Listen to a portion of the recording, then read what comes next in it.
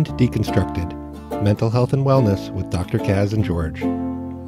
The statements of Dr. Kaz and George are not a substitute for medical care, and our opinions are our own. If you are experiencing a mental health emergency, please seek assistance from a professional in your area. You can contact us via Twitter at Mind Deconstruct. I'm your host, George. With me is Dr. Kaz. Dr. Kaz Nelson is an American Board of Psychiatry and Neurology certified psychiatrist, licensed to practice medicine in the state of Minnesota, and an assistant professor in the Department of Psychiatry at the University of Minnesota Medical School. On today's episode, talking about suicide. So, Dr. Kaz, we recently had National Suicide Prevention Week. Is that correct? Yep, September 10th through 16th. Tell us a little bit about National Suicide Prevention Week. Well, this is a national advocacy effort that's really taken on global proportions. The American Association of Suicidality and many other partnering organizations launched this effort to promote understanding and prevention of suicide and to support those who have already been affected by it. Are there any events or anything, or what would I have seen during National Suicide Prevention Week? There was a lot of effort to spread information about the National Suicide Prevention Lifeline. And what's that number, Dr. Kaz? That's 1-800-273-8255, and everybody should program that into your phone right now because you never know when you're going to need it for you or a friend. Now, Dr. Kaz, there's also been some recent, very public instances of suicide popping up in the news. Chester Bennington, Chris Cornell, Michelle Rounds, who was Rosie O'Donnell's former spouse. Well, when I wake up in the morning and check what's been going on nationally in the globe, and I see that there's been a death of somebody that people would know or recognize, my stomach always churns instantly. I worry that people will see that, and there can sometimes be a contagion effect where maybe somebody who's just on the edge sees that a public person did this, and that it might help, in a really terrible way, put them over the threshold to suicide. Is that a thing where people get kind of pushed over the edge towards suicide? Yeah, it can be. It's a phenomena called contagion, and that's why news agencies have tried to work responsibly in their reporting to report these things accurately, but also responsibly in order to not influence people who are possibly vulnerable or susceptible. Do you think the news media has been responsible with their reporting? I think they've caught on pretty well in a lot of ways. Well, I can think of Chris Cornell's death. There was some controversy. They were going to be showing images or releasing photos of the scene, showing some of the items that he used in his suicide. And there were a lot of people pushing back and saying, is this really necessary in terms of journalism? Is this a truth that people are entitled to see, or is this something that could potentially impact people in a way that puts them at greater risk? This being close to National Suicide Prevention Week, what can people do with this information? Well, I think there's a lot of effort to teach people how to talk about suicide or recognize people who may be at risk for suicide and equip them in opening up the conversation. I think it goes a little bit in decreasing the stigma around mental health and wellness and these kinds of risks. And so I really am appreciative of these national and global advocacy efforts. And I think that rolls into what we're going to be talking about today, which is what's the deal with suicide? When we were identifying topics for the show, suicide is right at the top of my list because it's one of the most tragic things that any person or family can endure as a suicide, or even somebody who's thinking about suicide or on the edge of suicide. It's so stressful, and there's so much impact to everyone involved. If we can all link arms together and chip away at this problem, I think it will do the world a lot of good. As a loved one, it's hard to imagine someone that I know and care for personally committing suicide.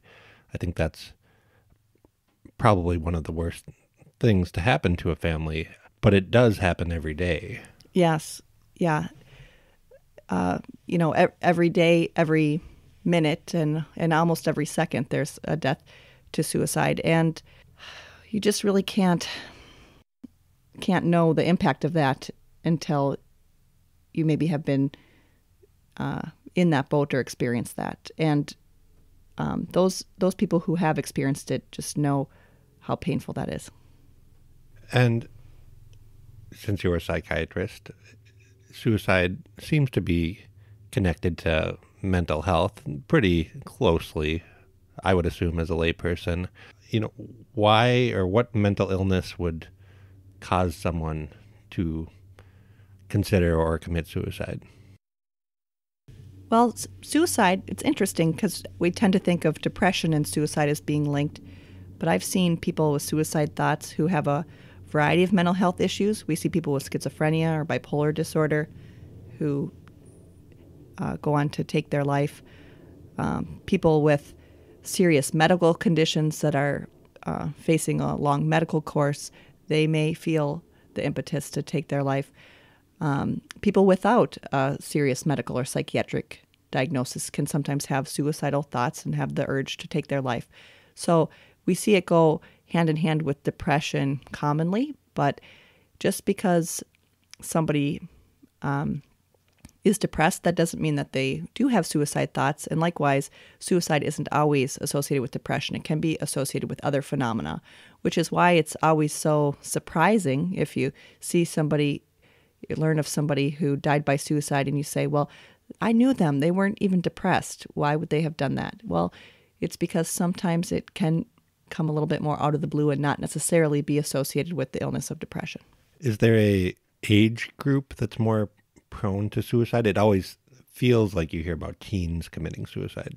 Young people are impacted by this, and recently some numbers were released looking at rates of suicide that showed that it's actually increasing in young people.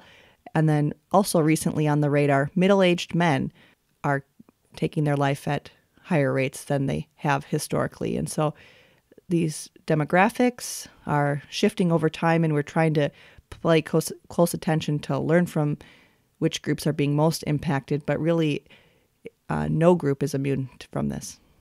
Speaking of middle-aged men for a moment, in the national culture that we have currently, or in the national news, you hear about mass murder, suicide, and that being something that's very closely associated with middle-aged men. Is that in the same boat as a standard suicide? So this is where you're talking about where somebody goes into their former place of business or something and gets out a couple weapons and kills people in the building and then turns the gun and kills themselves. Exactly. And, yeah. It's pretty clear they have no expectation of surviving that encounter. So it does feel like a suicide. Right. That is clearly one of the most extreme and brutal forms of suicide. Sometimes you also have these cases where people will kill family members and then kill themselves. And, you see this on the news and your heart just breaks. And, it's hard to know exactly what's going on in the minds of those individuals, particularly if they don't survive that. It's always hard to kind of interview them after the fact and look back and kind of do a post-incident debrief to figure out what were the factors that led to this. But there's a lot of people working on what factors work together to cause something terrible like this so that we can prevent it. But they're rare enough that it's hard to get enough data to know how to exactly present it. But, it's obviously tragic and, gut-wrenching when anything like this happens. So if a loved one has come to you and said that they're suicidal, what steps do you take? If somebody you love confides in you something that's this personal and this concerning, the first thing you want to do is create a safe space for that. If you panic or start getting upset or start crying or start telling them to stop it or don't be that way, you might be creating an environment that feels tense and that they may not want to continue to engage with you or share when they feel vulnerable. So I would suggest that you pause, take a moment to calm yourself down, because obviously that's very upsetting, and assess a little bit further what they're thinking about and what their needs might be. Now, if in the course of that conversation somebody says, I'm thinking of killing myself tonight, or you can't stop me, or something like that, then of course that is an emergency and probably worth calling 911 or going to an emergency room and trying to convince somebody to do that. But if it's short of that, if They're saying, well, this is something I've been thinking about for a while and I might need some help with this. Nothing that I'm going to do today or tomorrow, but I want to start addressing it. Then I would suggest calling a primary care provider or a mental health professional or somebody that you may have a relationship with in the mental health community to figure out what next steps might be.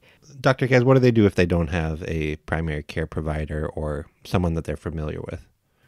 That's, I think, where that National Suicide Prevention Lifeline really comes into play. Or in other regions, you might have more local resources through your county. But the reason why I like that National Suicide Prevention Lifeline is if you call it, they'll automatically route you to a service provider that's near your area, and they can help sort out next steps. And they're extremely competent in doing that. You don't think they outsource that? Well, in a sense, they do outsource that to local communities who are providing that service, but those are usually the people best poised to provide it. I think we'd call that insourcing. That is not an area of expertise of mine, I admit. Okay. So as a practitioner then, since you're a psychiatrist and we like hearing how psychiatrists operate as part of this podcast, what do you do when a person comes to you and says they're suicidal? Well, I try to do a little bit like I suggested. I try to shut up and listen, first of all, and hear exactly where somebody might be coming from, what some of the drivers of those thoughts might be. And then once I feel that I've fully understood it, then we can shift to more problem solving and try to figure out what protective steps might be put in place in order to help reduce the intensity of the suffering that this person inevitably must be feeling and help them feel more equipped to turn their attention to a life worth living. And to really understand where somebody might be coming from, I found this quote from David Foster Wallace, an American writer and university instructor, really useful because, if you are really struggling to understand where someone's coming from as they share this with you, then you're not going to be as equipped to help them. And so, George, I was wondering if you could share this quote from David Foster Wallace. And the whole quote? The whole quote. It's too long. It's a long quote. I think it's worth every word. So I'm going to push you to read the whole thing. In podcast audience, if you can bear with us, I think if you can bear with this quote and this perspective from David Foster Wallace, who ultimately did go on to take his life, it will equip you better to understand where somebody with suicidal thoughts might be coming from. The so-called psychotically depressed person who tries to kill herself doesn't do so out of, quote, hopelessness or any abstract conviction that life's assets and debits do not square, and surely not because death seems suddenly appealing. The person in whom its invisible agony reaches a certain unendurable level will kill herself the same way a trapped person will eventually jump from the window of a burning high-rise. Make no mistake about people who leap from burning windows. Their terror of falling from a great height is still just as great as it would be for you or me standing speculatively at the same window, just checking out the view. I.e., the fear of falling remains a constant. The variable here is the other terror, the fire's flames. When the flames get close enough, falling to death becomes the slightly less terrible of two terrors. It's not desiring the fall, it's terror of the flames. And yet, nobody down on the sidewalk looking up and yelling, "Don't," and "Hang on," can understand the jump. Not really. You'd have to have personally been trapped and felt the flames to really understand a terror way beyond falling. So, obviously a powerful image of somebody standing at a window with burning flames behind them and feeling terrified of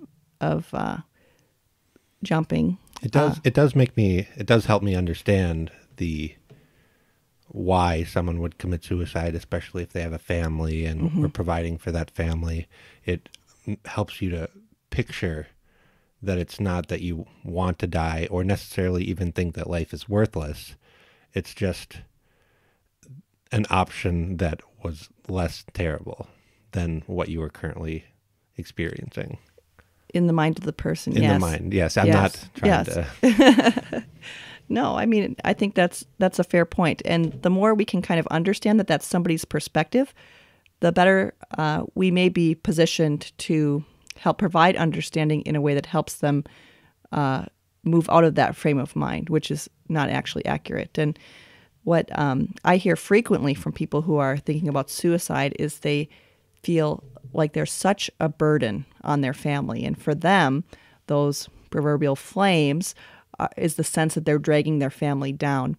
And sometimes it takes some communication with the family to say, no, you know, it might be your depression causing you to think that you're a burden, but you're not a burden. And it would actually be more of a burden if you were to take your life, and kind of dispel the myth in the mind of the person who thinks, oh, if I only took my life, I would be less of a burden on my family and they would get over it with time. Well, that's simply not true. The legacy of suicide is lifelong, and many people never recover from that. That is the part that's harder for me to understand, is that perspective. My family would be better off without me.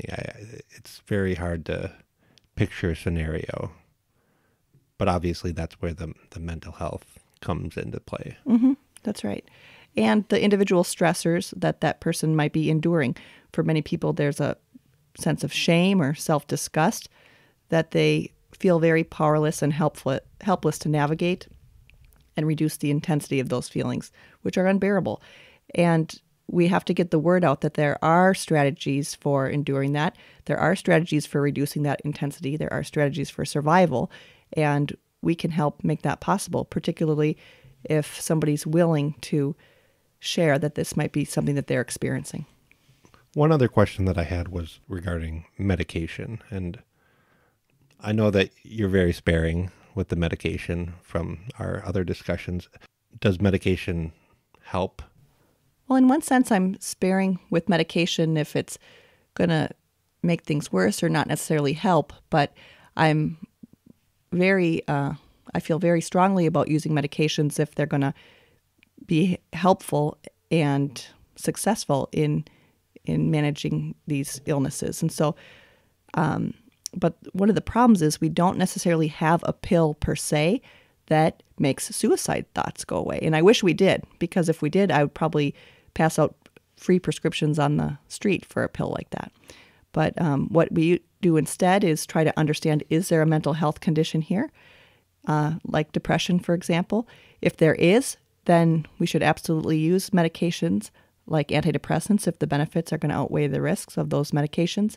If it's not depression, though, and an antidepressant might not help, then I might not pursue an antidepressant, and I might instead look at medications or other strategies to address the drivers of suicide and not necessarily use a medication. For example, if somebody is thinking of suicide because they're extremely stressed about a embarrassing photograph online or something like that, it may make more sense to solve that problem proactively and reduce the stress rather than prescribing a medication. Dr. Kaz, we do have a question, and that question from one of our listeners is, are some mental illnesses becoming more prevalent, or are we just better at talking about them now? The answer is both. I think there's been some really important work at reducing stigma about mental illness and talking about mental illness. And so one of the nice things is people are much more willing to talk about diagnoses they've had or even access mental health care. And that makes it feel more prevalent, even though the numbers might not have necessarily changed. On the other hand, are some disorders actually growing in numbers, independent of how much people are talking about it? The answer is probably yes, in a way. And I think that can be related some to stress and some of the technological and other societal changes that are occurring over time. Our society is sped up. There's higher stakes. There's higher pressure. It's no longer, I've got to send that letter back and it'll get there in the mail. You might have to provide a response in the next 30 seconds in order to do your job or communicate with people. And I think that kind of pressure does actually up the ante and make it harder for us as organisms who are not necessarily evolved to be that responsive to survive in this technological landscape. And so it's really interesting to think about, and not a lot of data on it, but that's just one of my theories and something that I've seen from practicing psychiatry over the last few years. does the industry or the psychiatry field account for the historical lack of diagnoses available?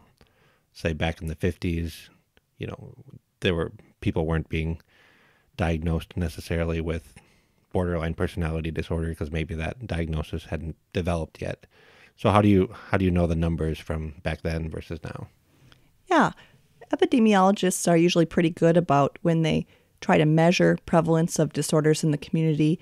They will make note in their research that something wasn't actually in our Diagnostic and Statistical Manual until 1980, for example. And so you'd expect a certain lag time before people are billing with it or coding with it. And we do develop labels for diagnoses, new labels. For example, in the most recent edition of the Diagnostic and Statistical Manual, a disorder of childhood and adolescence called emotional dysregulation disorder, any estimates of this disorder prior to it being diagnosable are probably more speculative. Coming back to suicide then, you mentioned that the rates of suicide are going up in middle-aged men. How is the overall rate of suicide right now? Suicide was the 10th leading cause of death for all ages in 2013. And actually our survey data only goes up through 2015. It's about 2 years behind because it takes them time to put together the statistics. So we're always playing catch up a little bit. But despite all the advocacy and work that's gone into decreasing suicide, we haven't seen the kind of substantial decreases in suicide rates that we'd like to see. And then every now and then we see upticks in different areas that are particularly concerning. And so we've got a lot of work to do. Well, Dr. Kaz, what are we going to talk about in our next episode? Something that I'm very passionate about. It's a disorder called borderline personality disorder. It actually is associated frequently with suicide, and it's not necessarily talked about enough as a contributing factor to self-injury or suicide. And so I want to make sure to give a full episode to bring attention to this important disorder and help educate the public about this. Great. Thank you for joining us today. This podcast was produced by Kaz and George. Music by Paul. He's the best. Contact us and send us your questions on Twitter @MindDeconstruct.